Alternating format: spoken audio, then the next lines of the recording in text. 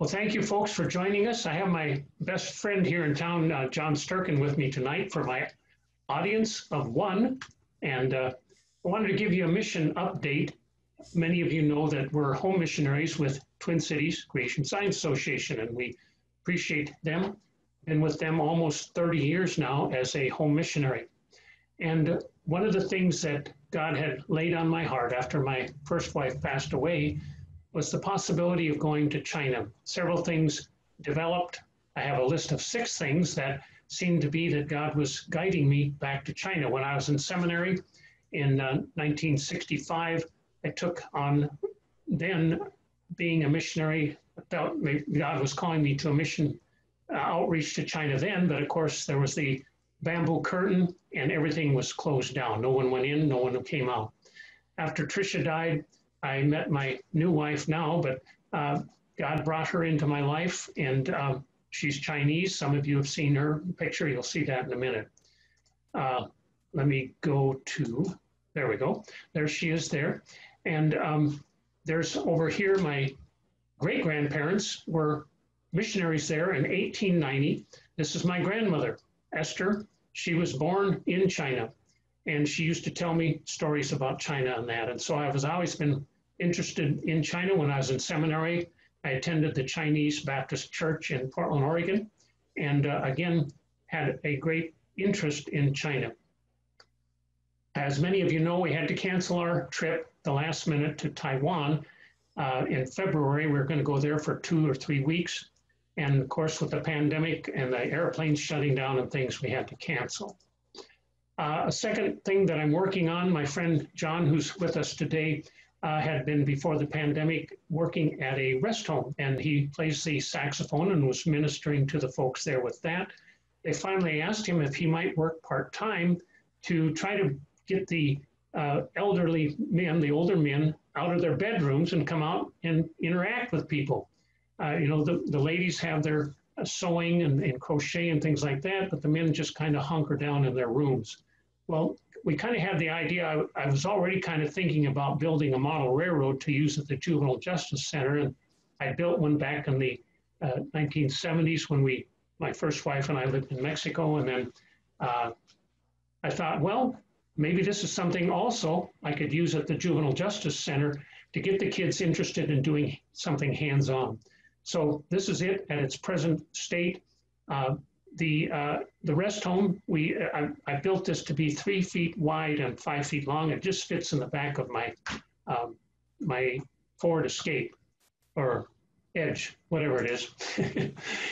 This represents Mount Baker and Lone Jack Gold Mine up in Washington, Concrete, where I grew up. There's a logging camp, and down here is the town of Concrete and the sawmill.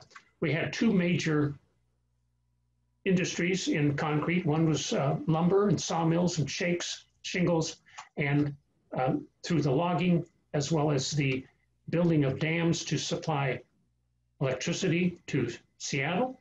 And then we had the cement plant that made the cement that built the Grand Coulee Dam. I had the idea of making buildings out of wood scraps. Kits like this one here cost about $20 to $40. And they require cutting and scissors, and I can't use that at the Juvenile Justice Center. So then I just took scraps of wood and cut them like this to make houses. There you can see some of the houses there. Here's the cement plant, all made out of wood blocks and then painted. So it's something that I can use at the Juvenile Justice Center. Also, we can't use knives or scissors there, but they can paint and give them a block, and they can paint it, make their own house. And then also the railroad can be run as a game. They have to take what's called a waybill out, and it tells them pick up logs at the logging camp and take them down to the sawmill. And then we time them and see how fast they can do it. Whoever gets done first is the winner. Here's the town of Concrete there. This is the Shell gas station in memory of my father, who ran the station for 5 years. And then this is the sawmill where much of the lumber was made for the rest of the world. Now, also we have God seemed to be just before the virus opening up a ministry to public schools. Now, of course, we can't go in and preach the gospel or what we call creation science in the sense of naming God as the creator. But we do show them the complexity of the dinosaurs in that. You're going to see this one a little bit later. I was just beginning to experiment on making it a panorama here, so that's why it's kind of curvy. But this is a 20-foot long wing of the pteranodon that we're going to look at in a few minutes, made out of PVC pipe. I call it my PVC pipe Legos. And the kids put it all together, and then they wanted to get a picture there. So it gives them hands-on activities. And we also did one on the mysteries of Egypt at another school, a 2-day camp at the school. This is a map, 4 by 8 foot map that they put together. It's a puzzle. And again, they learn different things about Egypt and that, and show the incredible engineering ability of these ancient people. And all these things are in contrast to what evolution teaches. But of course, I don't attack evolution or that. I just put out this information, especially on the dinosaurs. Then my home schools, I haven't had any classes. I'm hoping to start in October. As you know, California is a little more stringent than some of the others and has kept the lockdown way too long here. So the long-necked dinosaur and giraffe compared. We have found almost no internal organs of the dinosaurs. And so I decided to contrast the Apatosaurus or long-necked dinosaur with the giraffe because their needs are very similar. Just one aside here. I used to start with a picture, I'll show it to you in a minute, of a giant snake with people standing around it. This one is actually a real picture from a newspaper that I saw in a book about 30 years ago in the library there at Brooklyn Center. I went back to get it. I wanted to get a picture of it. I didn't have a camera with me at the time, and they'd thrown the book away. This is a drawing based on that newspaper article from Dario de Pernambuco in Brazil, 1948, a 60-foot long snake that they killed that had come into the village. So this one is not Photoshopped, but this one is. You can see the actual photograph they used here, and then they superimposed it here with the people standing around looking at it. So I used to use this in my class, and then I thought I better look up and see if that's a Photoshop or what. Now, we're going to go to a list of customizations of the giraffe and apply those to the dinosaur. Now, I'm going to have to move this down. There we go. Okay, there we go. When a full-grown 19-foot tall giraffe lowers its neck to drink and then raises itself upright, its head changes from 7 feet below to 12 feet above the heart. Specially designed blood vessels or pipes are used to keep the blood flowing properly at all times. And folks, I'm using, some 6th grade language words here because hopefully we've got some young people logging on. And so I've tried to use not too much technical data here. Number 1, the customized heart. The giraffe's heart is the size of a basketball and weighs about 25 pounds. It's 40 times bigger as a human heart. This is the heart model of the 100-foot long blue whale, the biggest animal that lives today. The biggest Apatosaurus found so far was 130 feet long and weighed 80 tons. Its heart was probably bigger than this because it lived on land, and of course it would have gravity even more pulling down compared to the whale that is fairly buoyant in the water. So this heart might even be bigger than the blue whale. Let's compare them here. Here's the 100-foot long blue whale here. The one I'm referring to is called Titanosaurus from Argentina, found many years ago, at 130 feet long, weighing 80 tons. Here's a 737. You can see it's a little bit smaller than the giant Titanosaurus. So God has created a customized heart and blood system for the giraffe, and I'm going to compare that and assume that it's very similar to the Apatosaurus here. Here's our artery, the red one, and then our veins bringing the blood back from the brain to the heart, and of course the lungs and that for oxygen. Second is the customized neck artery. Of course, just to review, the artery is the one that carries the blood away from the heart. It's more than 1 inch in diameter in the giraffe. So if you think about a hose that you use to water the lawn or the garden, it's as big as a hose. The artery acts as a blood reservoir. It's slightly collapsed when the giraffe's head is up, so that blood can flow into it at low pressure when the head is lowered. The Apatosaurus neck, I'm assuming it's going to start out about 9 inches. That's the size coming out of the heart of the blue whale. And it's going to be 40 feet long. And again, I'm assuming that by the time it reaches the brain and in that area, it's narrowed down to 2 inches. And of course, it'll get smaller to wrap around the brain to provide the blood there. I use this pipe here, painted red, to represent the coming out of the heart, and gives you a little bit of the size there. I couldn't bring Core Scout.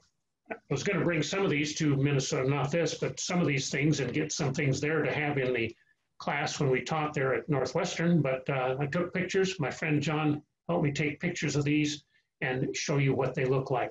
So this is a piece of, a 3-inch piece of irrigation pipe, and then I made duplicates of it. So to show you the size and length of this, that's what's hard to do, is to show the size of this. I'm holding it here, and then I added these on to show it 40 feet long. This is to help visualize it there. And this is where everybody goes, ooh, that's big, okay? You guys got to interact with me back there at home now. So how big is the neck? Now roll it out and see. Well, of course, we can't roll it out here. This is what I used at the Secular Museum over at Bakersfield, Kern County Museum. We had about 40 kids there for a 1-day camp. So we rolled the whole length out. This is Amy, my faithful helper here now. She's been a great help, and God has just used her tremendously in my life, and I'm so thankful for her. Anyway, we rolled it out. Well, John and I rolled it out on this warehouse where I have my museum. The problem is you can't see the black lettering, so I had to superimpose this over it so you can see and get a feel for the size. And then here's at 40 feet long, here's again a picture of the head fitting onto the vertebrae here. Third thing that's customized, I just wanted to remind everyone, or many of you are familiar with this, but God takes, I look at God as taking a basic blueprint of, basically, I think, using the human blueprint and mammal blueprint, and then he customizes it for all these different animals, including reptiles and even aquatic creatures and even insects. All of them tend to have very similar parts to us. Some are elongated, some are added to for their specific needs.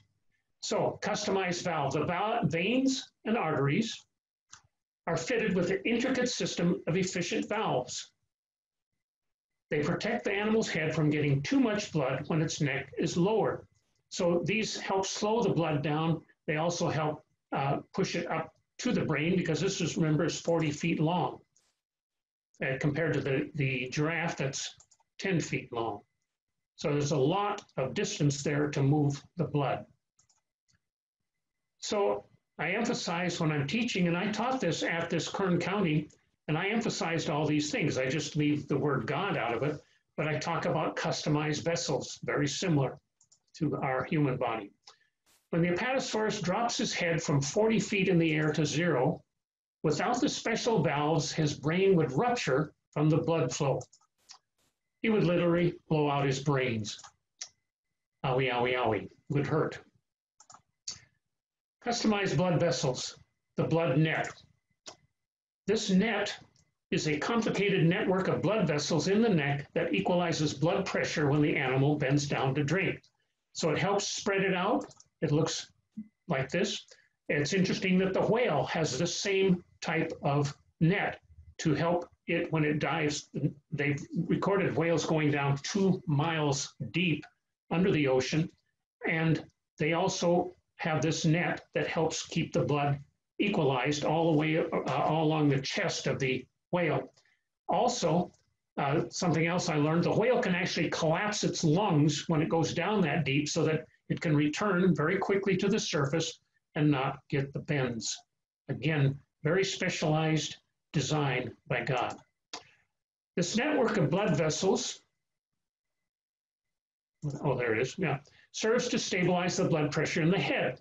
Without these two things, both of these animals could faint when lifting their heads and have a stroke when bending down to drink, as the blood rushed down to the head, bursting the blood vessels.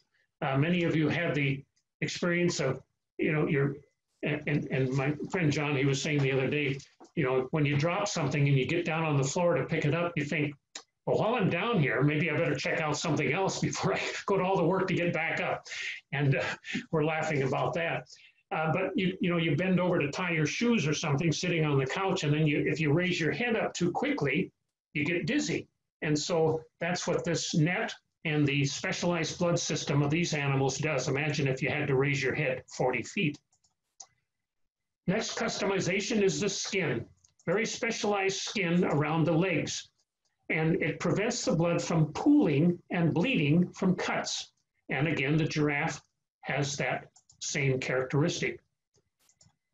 And then customized leg muscles. These muscles here help pump blood upwards so that enough blood always reaches the head.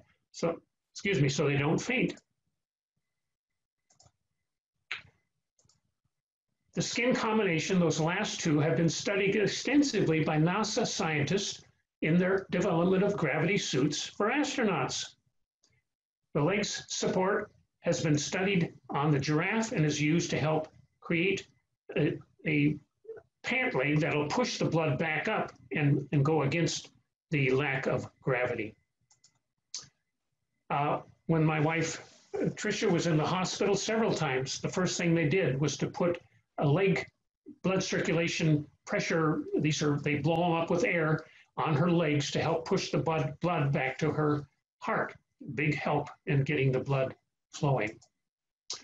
Number 7 is the customized neck vertebrae. The giraffe has an elongated neck vertebrae 2 to 3 times the lengths of other mammals. The giraffe has 7 cervical vertebrae, just as humans. But God has made them longer for the special needs of the animal for eating from tall trees. God has further customized the Apatosaurus neck by elongating the vertebra and adding 8 more for a total of 15. So the Apatosaurus has a total of 15 neck vertebrae. This is a model I made out of plywood, and you can see how big it is. It's almost 4 feet long. And by the way, if anyone is interested in any of these models or anything on that I teach on today, such as the PVC pipe wing, write me, get my name and address or the email from the website, TCCSA website, or my Adventures Safaris website. Glad to send you the blueprints for any of these things. Build your own and be the envy of the neighborhood. All right, it's hard to wrap your head around how big this creature was. Here are a few more comparisons.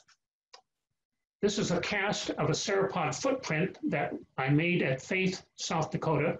That's where T-Rex Sioux was found, and we had a site near there where the rancher had found fossilized footprints in the ground, and we went down there and made a latex mold and then cast footprints out of that. This one's about 2 feet away, 2 feet across, and the stride, the distance between the legs walking through the area there, was about 10 feet from one foot to the other. This is a one that I made based on the Titanosaurus, the one found in Argentina that was 130 feet long. This is the footprint here. This is made out of foam that we use, people use for in their weightlifting rooms and that. I cut it up and make puzzles out of it. So we're looking at the dorsal or back vertebrae here. We're going to look at that in a minute. The neck, we already looked at that one. And then we're going to look at the femur hip bone here. Coming back to the neck for a few minutes, the 40-foot neck is designed like a suspension bridge. Connecting ligaments all along here are like cables that hold up the bridge. as we see here on the Golden Gate Bridge. A kind of an amusing thing happened. I was doing study on this many years ago and found this picture in a museum. And the description about the neck of the Apatosaurus used these words: it's designed like a suspension bridge. And I thought, what? I was amazed when I read it, because I thought everything's supposed to be by chance and accident in the evolutionary worldview, and to use the design infers a designer. And I thought, you guys can't use those words, design and blueprint and things like that. This all happened by chance and accident over billions of years, according to them. Kind of amusing to see their vocabulary. All right, here's the hip bone I made out of a piece of plywood. Someday I have a goal of casting one out of foam, but so far that hasn't happened. I did make a foam 4-foot-long leg bone out of a piece of foam that I got out of the dumpster here, because this is an industrial area. They're always throwing stuff away, and I made a whole leg bone for my exhibit here.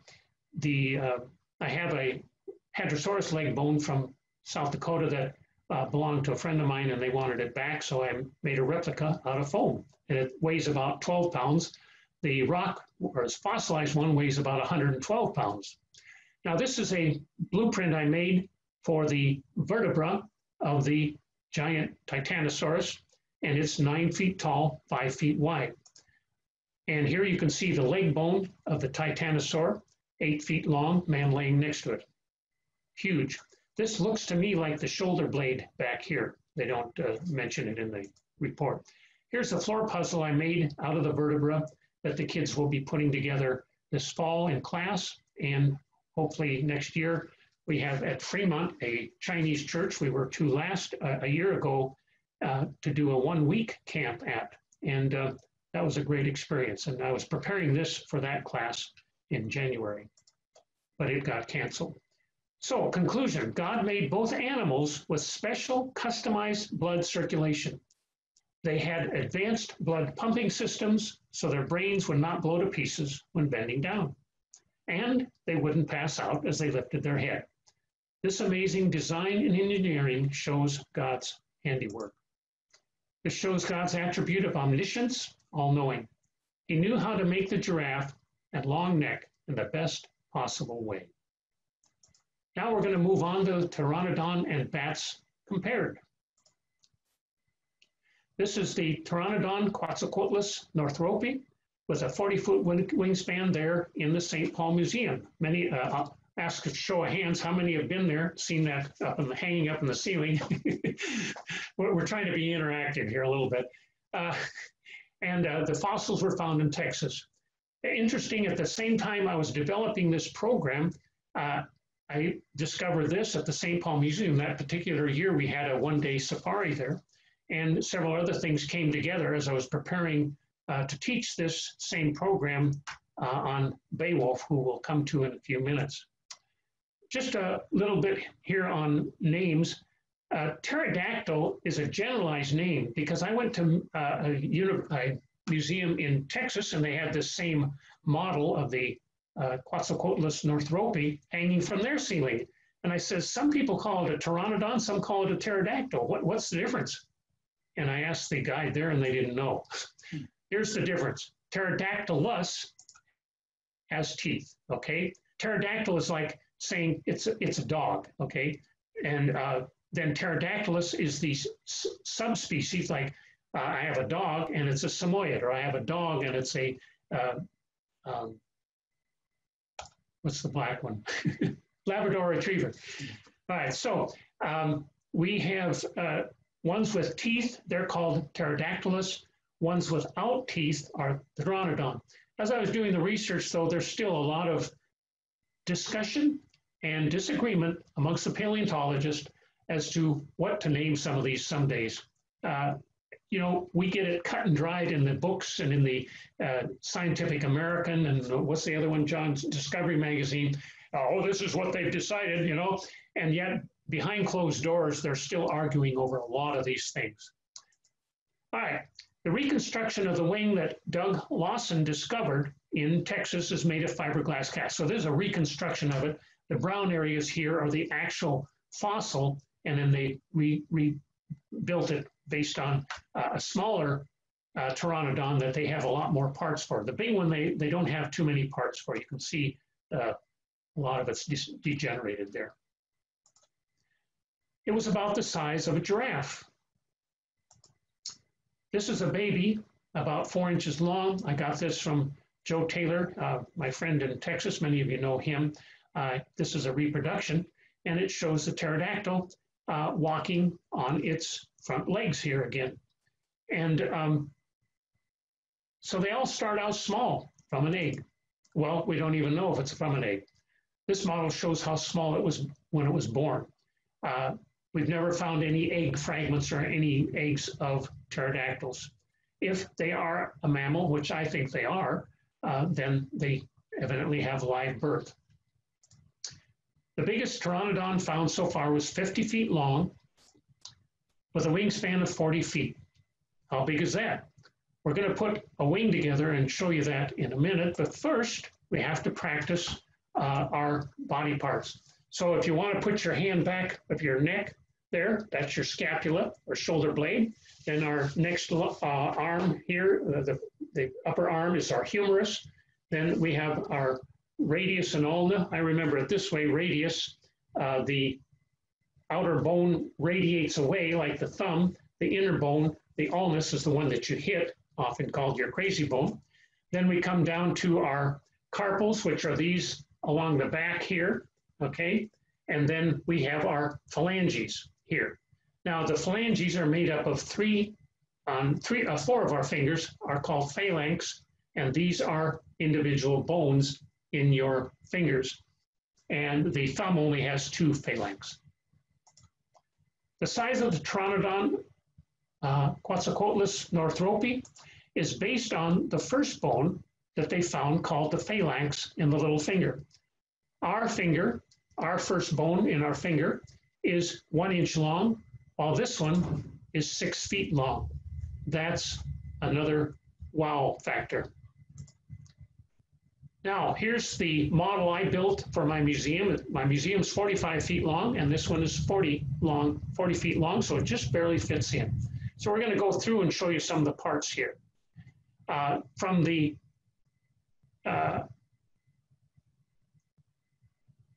From right here, the whole wing is 40 feet long. Okay. Now, I want everybody, if you can, stand up, or if you're sitting in your chair, put your hands out with your hands pointing to your fingers pointing to the ground. Bats' wings are an extension of fingers in the hand. So if you were a bat standing up, your fingers would touch the floor. If you were a bat pointing your fingers downward, okay? I just illustrated it there. Now God customized the bat's fingers to make the wings. So here we see the wings. Here's the phalange is the thumb number 1, and then 2, 3, 4, and 5 are the fingers here. Also, in this, we have the individual bones called the phalanx. Here's the third one in the digit number 3, or phalange number 3. You've got 1, 2, 3 parts here, or 3 phalanx. Now, he customized the little finger. There's your little finger, so hold that one up and just imagine it being 12 feet long. For the young people at home, when you're done with the program tonight, get your ruler out and measure from your finger, your little finger, a 12-foot length from it, and then you'll know how long the wing, that area is of your little finger, made to be 12 feet long. So here's the metacarpal again, which is at the back of the hand. The first phalanx, second phalanx, and third. Now, here we look at it on the model. So here's our metacarpal, 5 feet long. Phalanx here is 6 feet long. That's the first joint in your little finger. The second one is 3 feet long. And the last one is 16 inches. Now, we have a fourth one. It's called a winglet. All that together is 12 feet. The finger is 12 feet. Now, how many of you are wondering, what is a winglet? Well, this little point down here, 6 inches. An added fourth phalanx, God further customizes the hand and wing by adding this special bone. A winglet is a bone that can be flipped up to increase the lift of the wing, as you see here. And it's seen on airplanes today. As I say, well, we'll come to that in a minute. When air falls off the end of the wing, it causes turbulence. It's called a vortex, or it creates a vortex, and it's like a small tornado. The winglet at the end of the wing prevents the vortex from forming. Now, it's interesting, at the same time that I was doing this study on Beowulf, we came to Minnesota, Trish and I came to Minnesota many moons ago, many years ago, and we stayed at my friend's house who flies 737s. I had noticed a protrusion on the end of the wing and asked him what it was. Just happened to see it and think about it that year. He called it a winglet. He explained that it stopped the vortex. Most importantly, it actually gave the wing more lift. He looked up the specs in his tech manual, and his plane could lift 8,000 pounds more because of the winglets. And we were both very impressed. That's a lot of savings in weight. Well, my theory is that when the pterodon goes into a dive and catches a fish, it can flip the winglet up and get more lift, or bring the wings up higher so that it breaks that vortex, and it can actually have more lift when it pulls away from the water. Doing my research, I came upon this fossil, and just kind of a little sidebar here. This is a small pterosaur which was flying low and caught the fish that were found inside its gullet. You can't blow it up big enough to see the fish, but I'm assuming the paleontologists could see it when they found this. They don't tell the size of this. While it was swallowing its meal, it was attacked by a bigger fish, this guy here, which got its face ensnared in the pterosaur's membranous wings. Okay, so his face is caught in the wing here. Here you can see the long wings here and here. Again, for a long time, first of all, they said they didn't think the pterodon could even fly. They thought it was just a ground bird, like a penguin or an ostrich. And then you'll see a man built a model of it, and it could fly. He could fly it. Secondly, they said, oh, it was too big to fly, too big to fish, and probably didn't hunt fish. And now here we have a fossil that proves that it could hunt fish. There's the beak caught in the wing. Let's look at the thumb and the first 3 fingers. Here's they used smaller claws. They used the smaller claws of a smaller pteranodon to model these. Now, so these are, if you're looking at your hand, we've got our thumb, then we have our first 3 fingers after that, and that's what these are. Fingers 1, 2, and 3, and then of course the 4th one will be the little finger. These are claws that I made that I think may be about the size of this 50-foot long pterodon. I think they're much bigger than the ones that I have even on my model. All right, next is the paleontologists call this a pteroid. I don't know why. I've looked and looked to try to figure out why. They don't say in the literature that I could find. I call it a thumb because that's what it is, and their description of it fits that of a thumb. And place your hand like this now. Put your hand in front of you like this. Place your hand for gliding. Okay, so the thumb is in the hold position here. Then rising, thumb goes up, and then for diving, the thumb goes down. Bend your thumb up or down. On the pteranodon, it was like the flap on the wing. So it can glide, rise, or dive. And many have proposed that idea. And again, there's a lot of disagreement about all these things. All right, now here we have the humerus, which is your main arm here, the first part of your arm, okay? Then the radius and ulna. And ulna, there's the crazy bone there that if you hit, it hurts you. We call it our crazy bone, okay?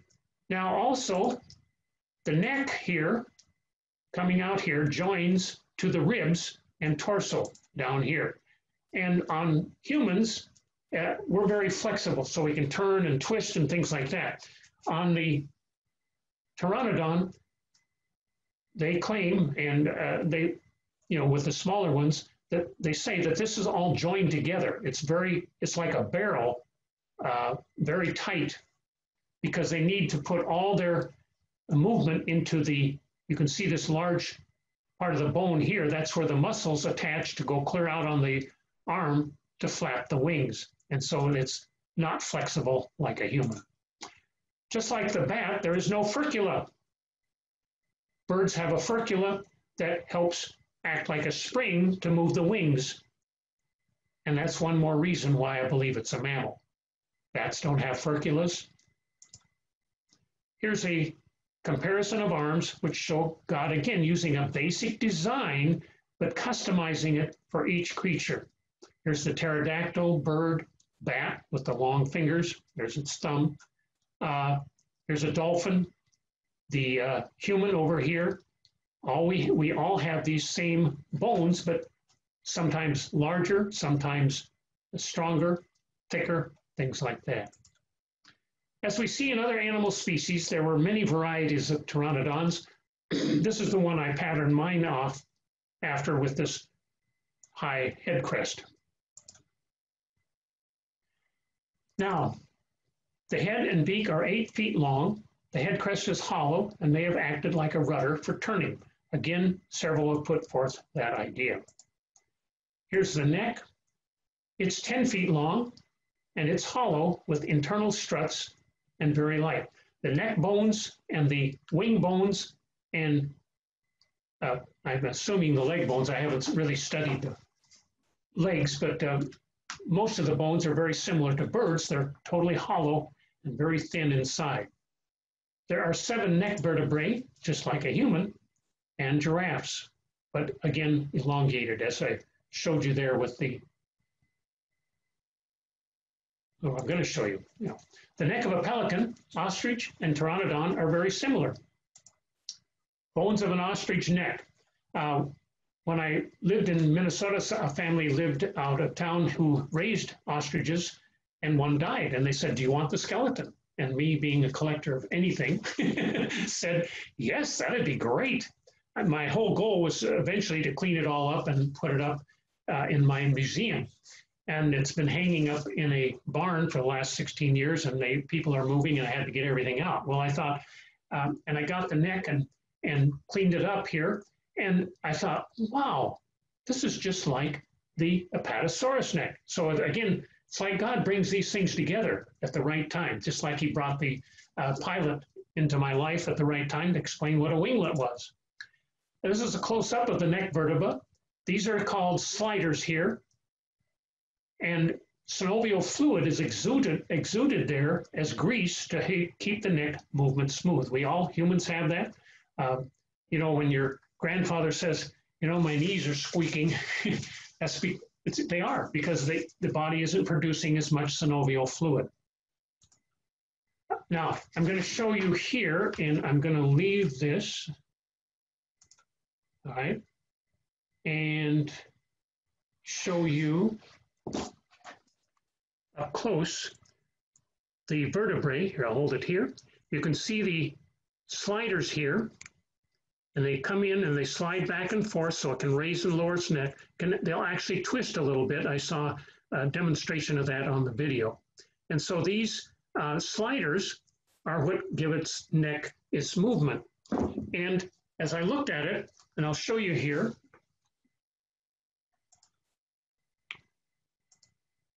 we're back, okay? As I looked at it, when I was preparing it, I thought, wow, these are exactly like the pteranodon, only the pteranodon is much longer. Here's one I made out of cement that's 2 feet long. And again, we see the customization by God of the neck vertebrae to meet the needs of this creature. And again, remember, it has the same number of vertebrae, cervical vertebrae, as a human, 7. Here's the drawings of the different neck parts.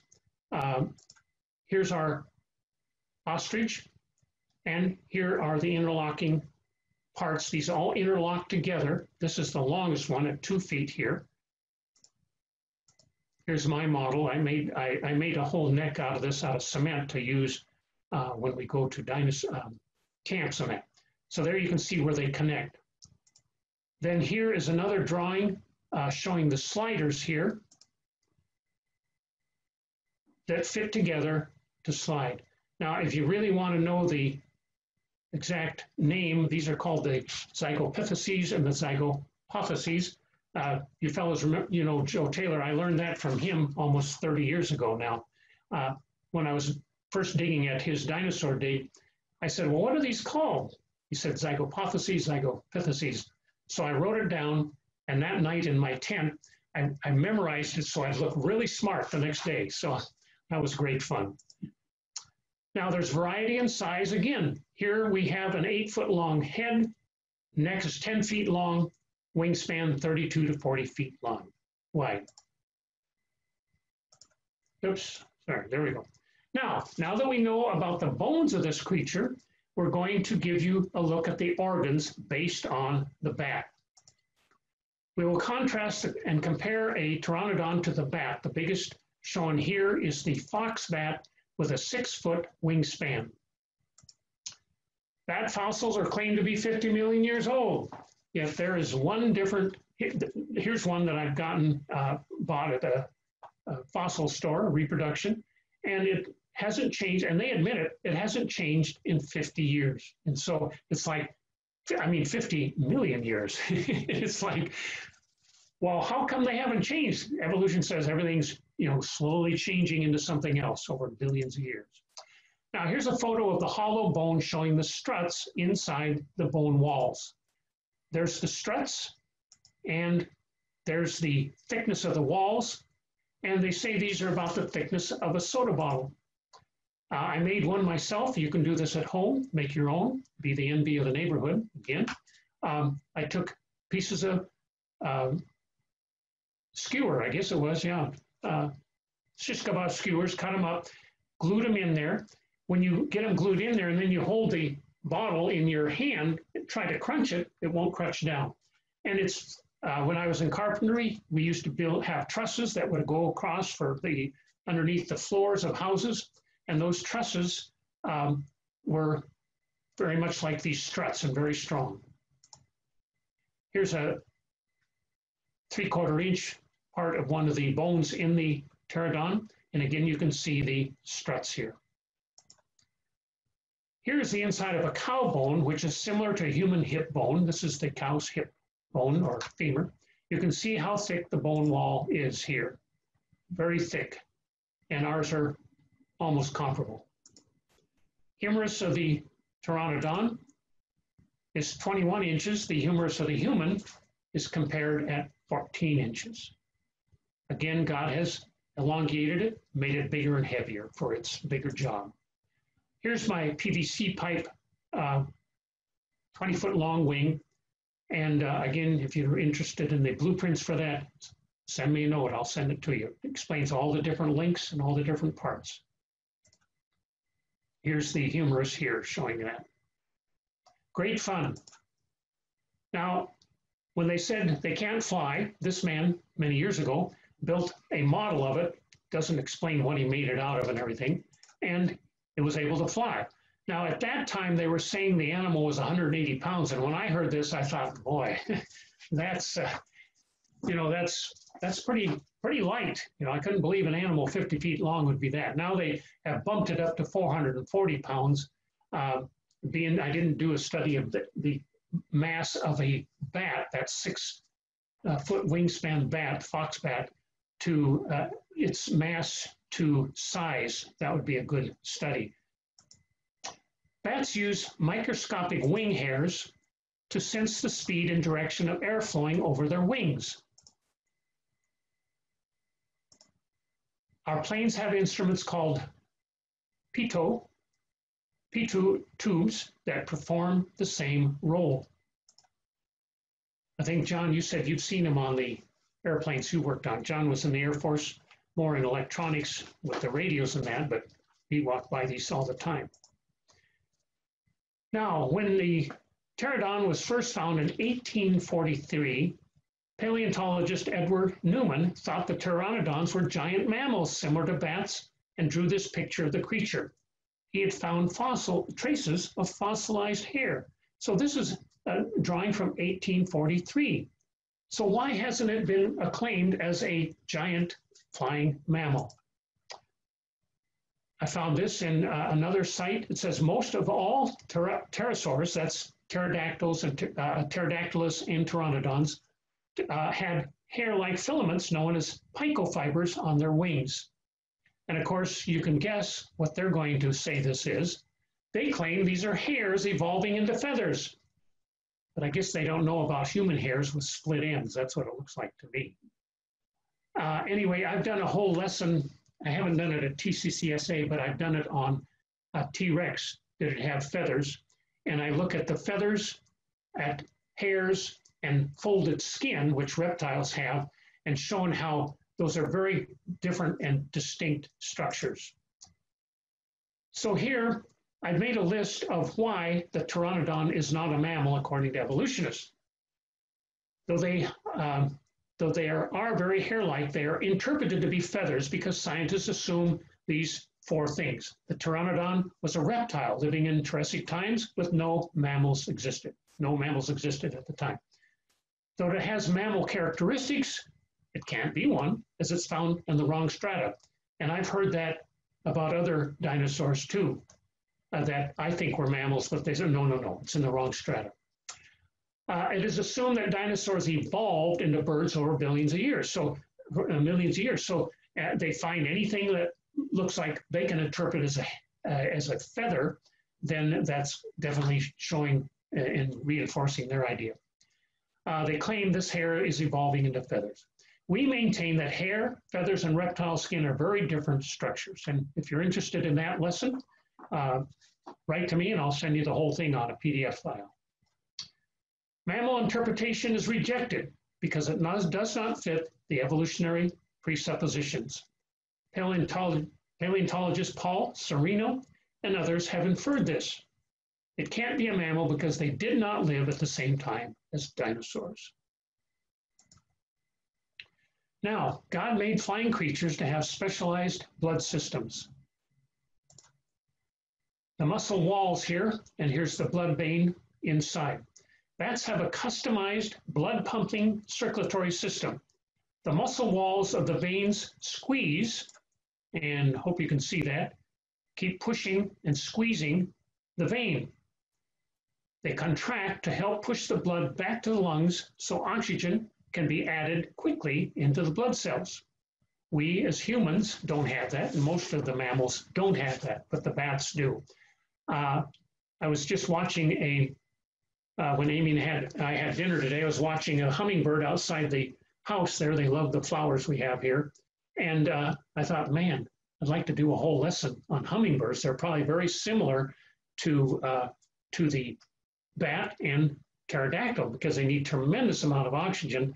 I looked it up on Siri and she said they beat 1,000 times per second their wings. Well, that's a tremendous amount of energy needed to fly like that. Bats have a customized breathing system to cope with the demands of flight. Flapping the wings requires large amounts of energy, which requires a large continuous flow of oxygen.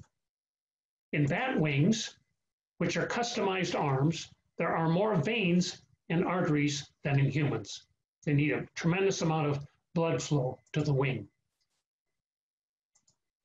Humans can only get oxygen into the blood through the lungs, but bats not only get it from the lungs, but the blood vessels under the thin skin of the wings can actually absorb oxygen. So if you look at your arm and the blood vessels there, they've got to go back to the lungs and get the oxygen. Whereas on the bat, and I'm assuming on the pterodactyl or pteranodon, they can get blood right out, oxygen into the blood out there on the wing. Hyperoxygenated, maybe we could term that word, have that term. With the foxbat, you can see the large blood vessels visible against the light. Also, note the thumbs up here. We assume the same thing in this wing.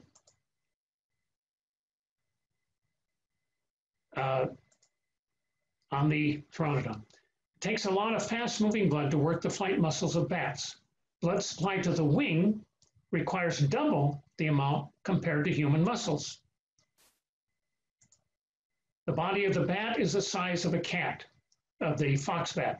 The bat's heart is 3 times larger than the cat for an animal of this size and actually pumps more blood. A human runner's heart is about 100 to 170 beats per minute. Now, just in your own mind, those are you folks on the other side there. Guess how fast for a bat is pumping? How fast is its heart pumping? Here's our runners jogging along. John, you did a lot of running and on your bicycle too. Did you ever test your heart when you're riding a bike? What did you remember? 170. About 170, yeah, 180, yeah. Well, with the bat, it's 1,000 beats per minute. So it's really, really trucking. Now, the question is, are they alive today? And as I say, as I was doing research, I was actually doing research on Beowulf, and all these other things came together. The trip to Minnesota to see the skeleton in the building there, talking to my airline pilot friend. Best written history of Pteranodon. This takes place around 300 to 500 AD in Denmark, and eventually Beowulf actually comes to England. Now, Beowulf is written in old English. How many remember Canterbury's Tales and studying that in high school literature? I remember that. And we also studied Beowulf. Canterbury Tales is what I call old English. You know, you can read it and you get most of it, and most of the words you understand. Beowulf is old English, and you may see one word on a page that you understand. Now, I looked up on the internet various translations of Beowulf, and all of them were very, very difficult to read. And I mean, they had the ancient English, and then they had the modern English. But the modern English was very jilted and very stiff. This Beowulf by Seamus Henny, I highly recommend it. It is just what I call very smooth. It's really fun to read. And the words, the English translation is very smooth and understandable. This man, Bill Cooper, was another book that came in about this time. God does lead us to it's like an archaeology day, leads us to these different things.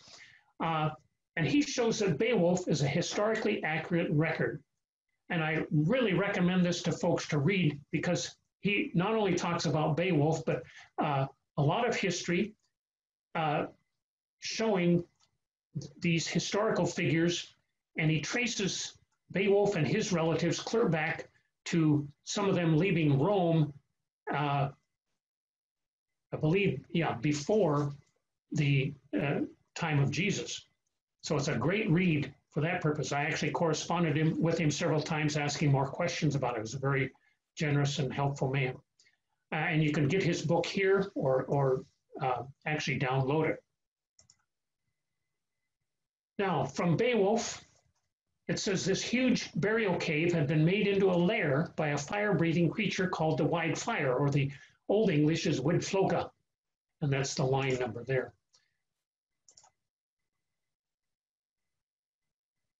It records there in Beowulf, swaddled in flames, it came gliding and flexing and racing towards its fate. Beowulf set out to kill this flying creature that breathed fire. Yet his shield defended the renowned leader's life and limb. So he hid behind his shield as the creature tried to destroy him with his hot breath. Other records of the fire-breathing creatures, Leviathan in Job chapter 41. Fire and sparks leak from its mouth. Smoke streams from its nostrils like steam from a boiling pot on a fire of dry rushes. Yes, its breath would kindle coals for flames shooting from its mouth. We also have in the King James scriptures from Isaiah, it's mentioned twice as the fiery flying serpent. And the Hebrew flying is translated seraphim, which just means flutterers. And you remember there's three types of angels. Angels simply means messengers. You have the angels like Michael and Gabriel. My mind went blank. John's helping me though, that's all right. He gets paid extra for that. Gabriel, they had no wings. The ones that appeared to people on earth didn't have wings. But then you have the cherubim that are on the Ark of the Covenant. They each had a set of wings. And then in heaven, the seraphim that never come to earth had 6 wings, or 3 pairs. Anyway, the Hebrew word used, seraph, means to fly or flutter. The same word, fiery seraph, is employed in Numbers 21:6 to describe the poisonous reptiles that bit the murmuring Israelites. And I was reading a commentary about this, and it said it's easier to envision an attack of nimble flying pterosaurs killing many of the children of Israel rather than being surprised and killed by snakes on the ground. And I thought, well, yeah, if you had a bunch of snakes coming into town, couldn't you just, chop their heads off with a shovel? That's what we used to do out at our dinosaur dig if a rattler came into our dig. So when we look at the pterodactyl, here's my idea based on some other information you'll see in a minute. The head crest is hollow and may have had chemicals to breathe fire. Pteranodon sternbergi is a subspecies of the pteranodon, named after the one who unearthed it, evidently. Has this head crest and could breathe fire. How can we say this? Most of you are probably familiar with this idea. The duck-billed dinosaur, which is one we dug out at North South Dakota for, the last one we dug for 8 years at Lemon. The duck-billed had several chambers in its crest and may have breathed fire. You can see the chambers up here. Now, based on a living example, the bombardier beetle, special chemicals to defeat attackers. How does he do it? Well, he has hydrogen peroxide, hydroquinone, and these are in 2 separate bags. When they are combined here, they shoot out the rectum at 212 degrees Fahrenheit. That'll burn you. And if you want to go on the internet and look up bombardier beetle, now they have an actual video of it spraying out this hot vapor against its enemies. Just a little sidebar here. This movie called Dinotopia, which was a miniseries on television, lasts about 3 nights, 2 hours each night. I believe you can still get it on DVD or maybe through YouTube or something. Anyway, I love the part where they ride on the pterodactyls called skybacks. Great fun. Did you ever see that one? No. This is a model in a German museum, shows how the wings hinge and rotate at the joint between the metacarpal down here and the little finger right there. So again, and I was glad in the book, there was a book written and then made into a movie, Dinotopia, that they showed them walking on the ground. That's, I guess, the main reason I liked the movie. It was very practical in understanding these creatures flying and walking. Again, if you're interested in making a model, write to me and I'll send you the blueprint for that. So, conclusion. The pteranodon may have been a mammal. I think everything points to it being a mammal. If true, much of its anatomy was probably like a bat's. But we can see God's wonderful engineering design and handiwork in both animals.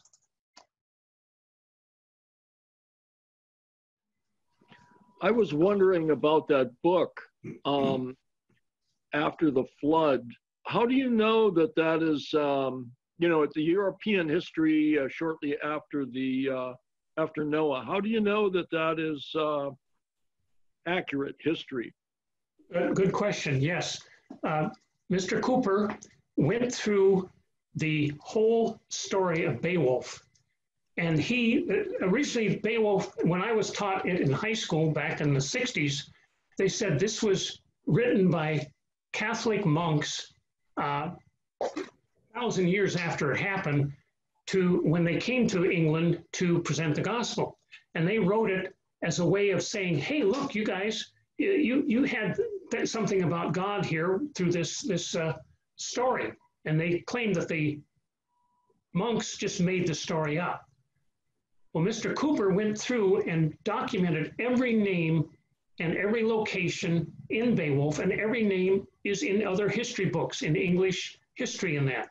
And so also, that's just a narrow part, the part about Beowulf that he covers, but there's other chapters talking about the history of his ancient relatives coming from Rome at 1 or 200 BC. And again, he has been able to document that very well in this book to show that these are real historical people using other sources. So that's an excellent question and a good Berean question. Who was Beowulf? Beowulf originates in Denmark, and he is a almost seems superhuman, but he has tremendous strength. I've done again a whole 400 slide presentation on Beowulf. Again, if you write to me, I can send you some of that in a PDF file. Was he a human being? Was that the name of a human being? Yeah, he's basically a Geat, which now we call Sweden. He was Swedish. I'm sorry, yeah, Swedish. A Viking. Yeah, Viking type. Yeah, but this is about I believe 300 AD when he gets to Denmark. He heard about this creature that was marauding the people in Denmark. And he came from Sweden because he had killed already giant creatures there and came to kill this one. The creature was called Grendel in the book, and Mr. Cooper goes to great lengths to show that this Grendel is more likely a small T-Rex.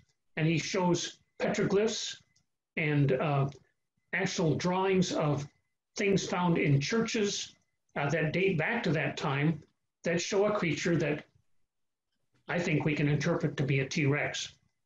And so that's why the book is so valuable, in that he very well documents information outside of Beowulf to show that it's a real story, not something made up that I learned when I was in high school. Thank you. Yeah, be sure if you have more questions, my email is there on the TCCSA site, and glad to send you more information. Love to get it out. On the bat, you know, bats don't look like birds. Was that a kind? I mean, it doesn't look like, you know, all the various birds we have. Yeah. The bat looks, you're saying, well, first of all, you're saying bats are mammals and then birds are birds? Is that? Yes, yes. Mm-hmm. So a bat is not really a bird, even though it flies. Right, it really correct. More it looks more like a mouse or something, a mouse with wings or something.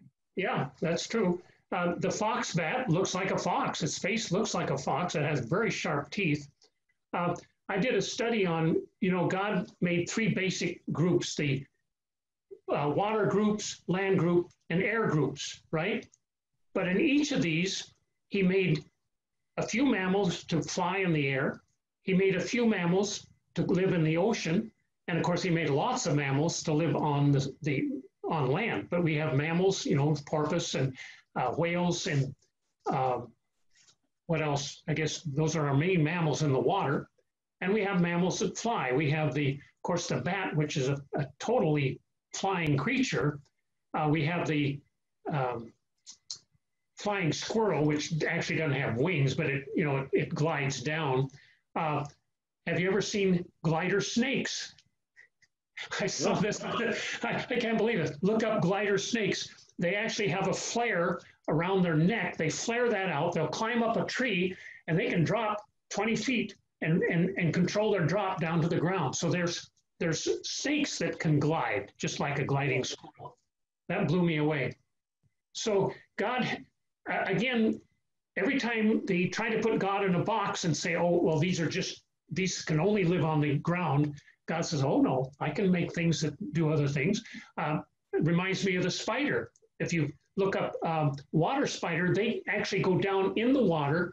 They blow somehow get a bubble of air down there, and they have their nest under the water. It's a spider, though. It's a land insect, but yet it can go down in the water. Amazing things like that. Wow. Maybe that's another program next year, all the amazing designs that God has created. Good question, though.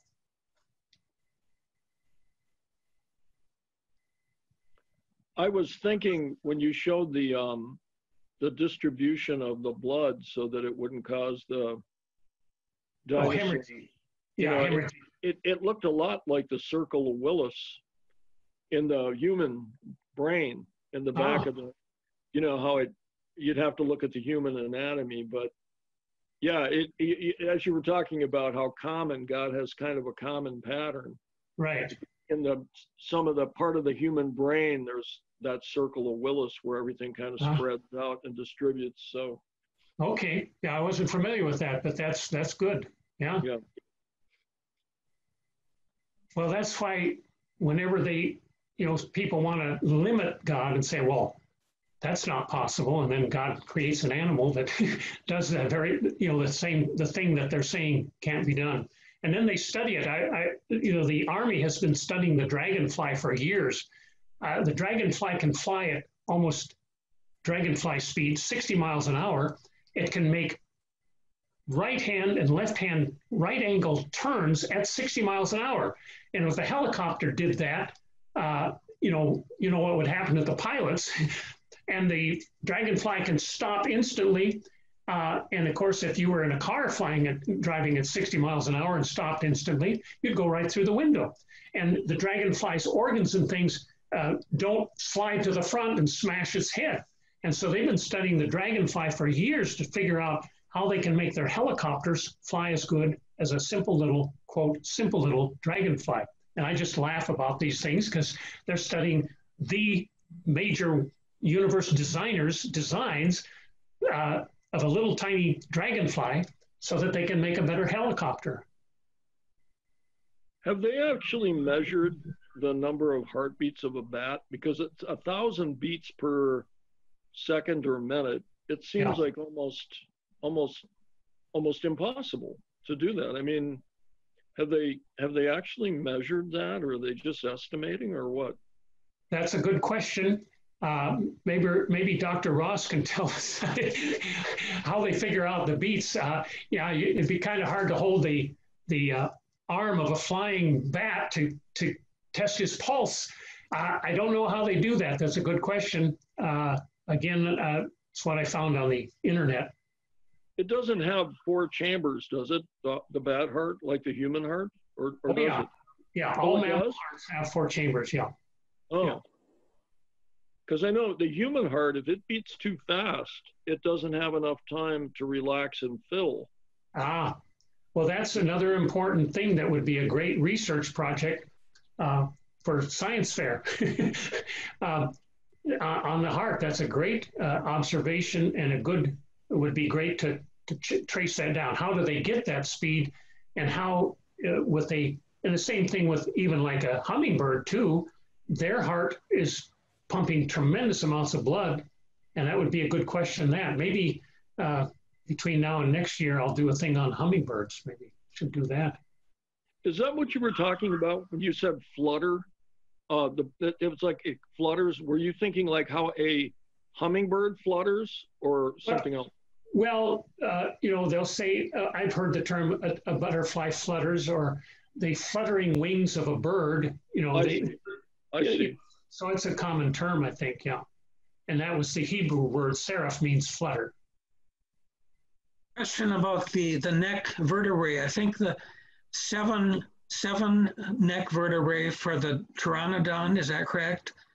No, it has 15 vertebrae. The pteranodon has 15. I looked it up. Which one has 7? The giraffe has 7. Yeah. And pterodactyl? In their necks, at least the pteranodon has 15. 15. I looked up, my friend John and I were talking about it, and it seems like it was always an odd number. And I thought, well, is there God using an odd number pattern for all the vertebrae? But then I found out that birds have anywhere from, I believe, 13 to 23. And so then I looked up a couple of birds, and a couple of them didn't have an even number. So that blew my theory, like the Bode's law that they use to find the different planets.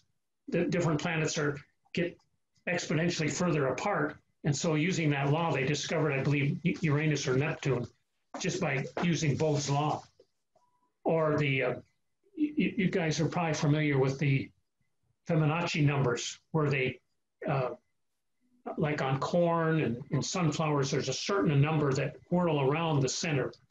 And so there's a mathematical formula for those. So I was trying to see if there's a mathematical formula we could posit for the neck vertebrae using all odd numbers. But that, when I did a little more research, that blew that out of the water. Okay, there we go. Hi, Gary. Have you heard of the book, The Parthenon Code? Now,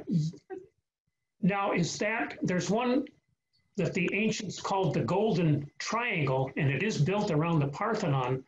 I'm familiar with the Golden Triangle. That was what artists used to keep a good composition in everything they did, and they've applied it to the Parthenon. No, this is a book that was written a while back, and it compared Greek mythology to the biblical account. And there's some interesting correlations between those. I was just wondering if you had heard of it, what you thought of it if you had heard of it. Yeah, I hadn't heard of that one, but I've done a lot of study on ancient literature. I mean, like the Gilgamesh epic, you've probably all heard about that does record certain things that are in the Bible. Again, and I have a whole, I have 24 lessons on Egypt, and I've done a lot of research on their literature. And again, they have many things that are similar to the Bible. Now, again, the evolutionists will say Moses copied from Moses used a lot of their stuff to write the 10 Commandments and things like that. But again, I did a study where, remember, Joseph married the daughter of the priest's wife. Married the daughter of the priest of Hierapolis, one of the major religious centers. I envisioned him having discussions with his father-in-law over biblical things. And again, they claim that a lot of the Egyptian culture influenced Moses, and I say that Joseph started influencing the culture because Hierapolis had things they had a flood story and a creation story that parts of it are very similar to the Bible. And of course, it's been corrupted over thousands of years after the flood. And so I believe, and I tell kids that, Moses was influenced not by Egypt, but by things that Joseph probably wrote down and left in his diary. And then Moses, of course, expanded on God's original revelation of the blood sacrifice of the ox, of an animal. And of course, it says that God spoke to Moses face to face during those 40 years and wrote those books. Yeah. So there's a lot of literature. My new wife is Chinese, and again, one of the things that brought us together, we went to a Chinese opera up at town near here, and that was my big expense, $75 per seat in the loges. The ones down on the floor were $250 a piece. We went the economy chair. Anyway, 3 times in this story, and these are Chinese people from New York. They're not from communist China, because as I was watching this, I thought, good grief, this could never be put on in China because it's totally politically incorrect, because they're telling ancient stories of the Chinese people. But 3 times they had this huge screen that was about 40 feet across and 20 feet tall, and they would show pictures on there, and they would put the translation from Chinese into English of this opera. And 3 times they mentioned Shangdi. And I sat up and looked at that, and I thought, wow, that's incredible. And this was one of our first, dates that we had. And I went home that night and I looked up, because I had written 20 years before, when we sponsored Chinese refugees from Vietnam, I'd written a whole program about Shangdi and read about it. And you folks have had Richard Broadberry. Yeah. And I've read several of his books and put together this lesson. And I got home and I thought, is God trying to tell me something about this woman? Because she was a Christian. Amy was a Christian. I knew that. And is he telling me something about China? That maybe he has brought us together. We were just started dating. That was another thing for me to give me peace about dating. So anyway, I looked, and I had done all kinds of research on Shangdi. I'd written 3 lessons on Shangdi and the ancient bone oracle Chinese literature. As I know you've had Broadberry there, tells about the Garden of Eden, the fall of man, and other histories that I went into and showed these young people with the Chinese families that we sponsored. We'd go there for Thanksgiving or Christmas party or get together, and the men would all go downstairs and play poker, and I'd take the children. There were 7 or 8 children from anywhere from 4 to 10, and I'd take them and give them a lesson on Shangdi. And so that really, really struck me when I hadn't looked at this for maybe 10 years until we went to this opera. So that was a lot of literature in China goes directly back to Shangdi and tells about the Garden of Eden and that. Incredible stuff. Shangdi is the Chinese name for God? Yeah. And Shangdi, when you break down the glyphs that make up his name, the Chinese glyphs, that means the God of 3 persons who came down from above to die on a tree as a sacrifice. Wow. Yeah. And that's incredible. Amy's sister-in-law passed away about 2 months ago, and they asked me to do the funeral and that, and I gave about a 10-minute lesson on Shangdi, and we had been able to share that with her family.